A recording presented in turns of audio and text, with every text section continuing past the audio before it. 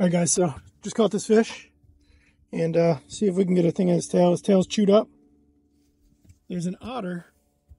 There he is out there. I don't know if you'll be able to see him. He's out there poking his head up right now. And I hooked this fish right in front of him. And I'm like, oh my gosh, I hope he doesn't eat my fish. But you know, like 5 seconds later, feels like it was a huge fish. All of a sudden the otter pops up with the tail hanging out of his mouth.